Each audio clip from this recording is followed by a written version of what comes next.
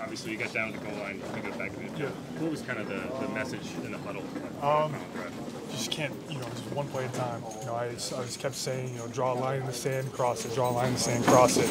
No matter what happens, you got to keep going, and obviously we got to do more there at the end to win. And but yeah, I'm happy with the way that everyone fought and everyone binded together this week.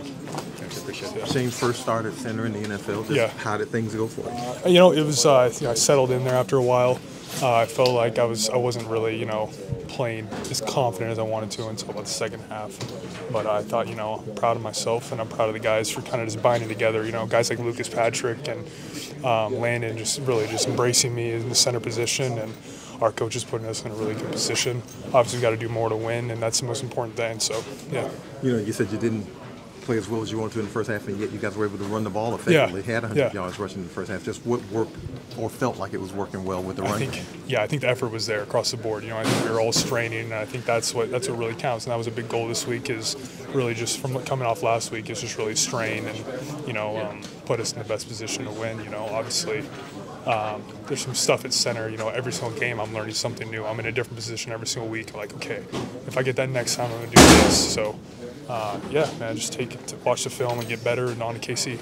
Going forward, because this looks like it's going to be the way it is for a minute. Just how well did you feel? I guess chemistry-wise, I know you said you settled in the second half. Yeah, good. I think obviously we had a good week of practice. And it's a lot of changing parts, but it's the reality of the NFL. We all have to be ready to step up and be able to compete at a high level no matter who's out there on the line. So I think everyone stepped up really well and the effort was there. It's just hammering out the minor details going into next week. You didn't have the execution you wanted the entire game, but when you had to have the last drive, guys were able to get it. Just how satisfying is that to be able to execute when you have to have it? Yeah, it's satisfying, but at the same time we have to be in, we could go back to any drive of the game. We needed to capitalize on a lot of red zone opportunities and just give us the best opportunity as a team to win. I think our defense played their tails off, and there's a couple series we want back where we could have put the ball in the end zone or kicked field goals and stuff. So yeah, but it felt good. It felt good to get in the end zone, especially for start New Orleans Saints. It felt good. I was pumped. But